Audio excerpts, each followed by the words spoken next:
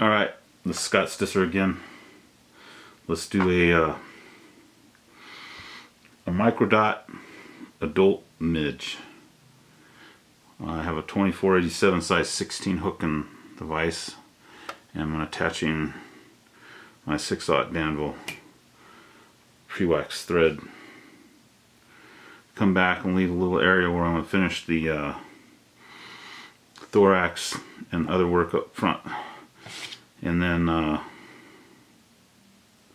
tie in I'm going to build my body this time with a strip stem of hackle from a grizzly hackle. Now if you notice, I have left some fibers.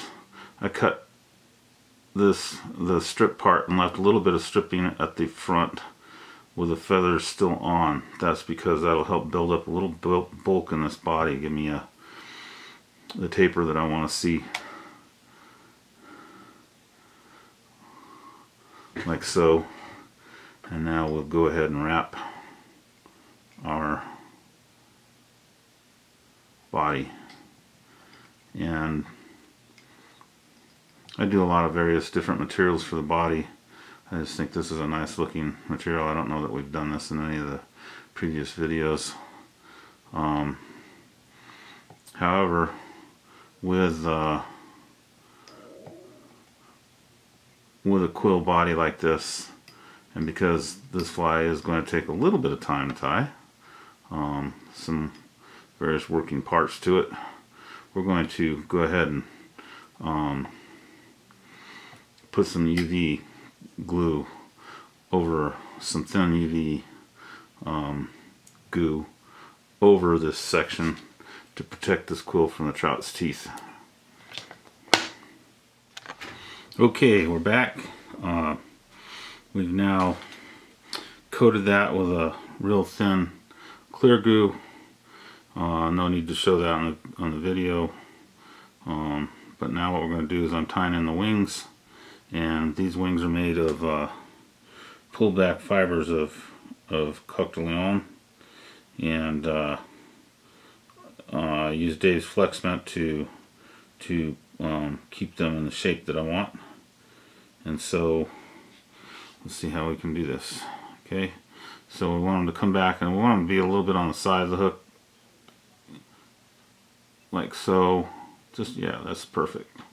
Okay, and then we want another one on the other side to match.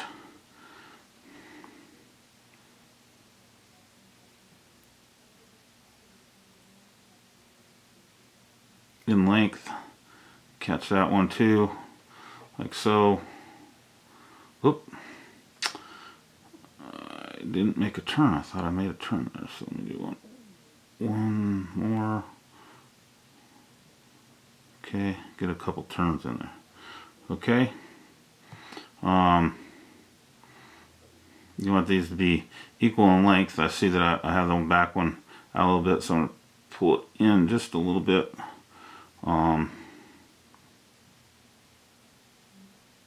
There we go. And now I have the two wings in at the same length.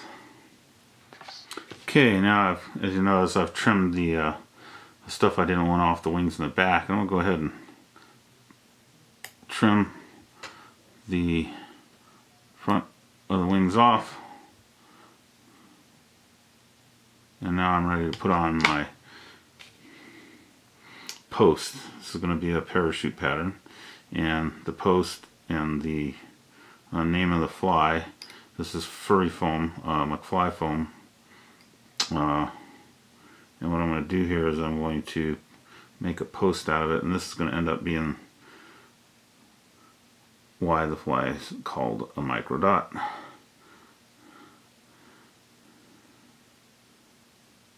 Okay, so now I have my post for my hackle that's going to go on in a bit after I build my thorax, and we'll take care of that next. Okay, next we're just going to tie on our hackle. This is going to become our parachute hackle. So get that in place. Like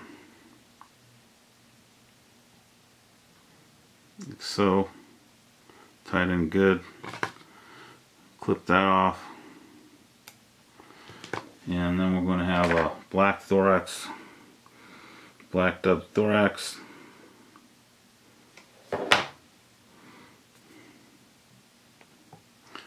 Put a little super fine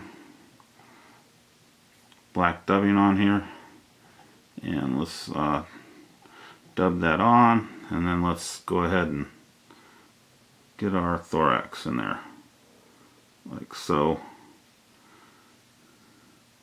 And now we're ready to post the hackle. Alright, some of the last steps of the fly. I'm going to go ahead, oh I forgot to say I'm using a ginger badger hackle, but I'm going to go ahead and start turning it around my post like so. And I don't want to overdo it. I want a little bit of support. I also don't want it to be out of balance. I just changed place with my thread, let that hang, changed place with my thread and my hackle so that now I can come up and put a couple wraps and take that hackle off and clip it. Okay, next what I'm going to do is I'm going to put my whip finish on this baby.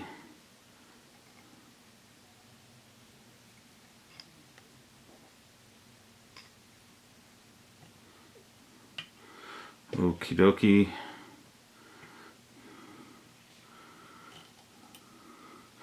Now I've got that done, I'll go in and clip a couple of the extra hackles and the thread off. Alright, fly's almost finished. Here's the magic. I'm going to pull up tight on this furry foam, McFly foam. I'm going to cut pretty short. And you're going to see what's happened. It's going to drop and make a little dot on the top of the fly, and that pulled down over the hackle holds the hackle in place so it won't come off. And that little dot's pretty hidden from the underside of the fly, so the fish can't see it, but you can.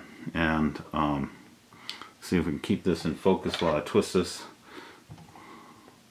And there you go, you can see the micro dot that sits on top of that fly, so that this fly is sitting real low in the water like an adult midge. And then you can pay attention to that green dot, and when it disappears, set the hook, baby. Alright, hope you enjoyed it. Thanks.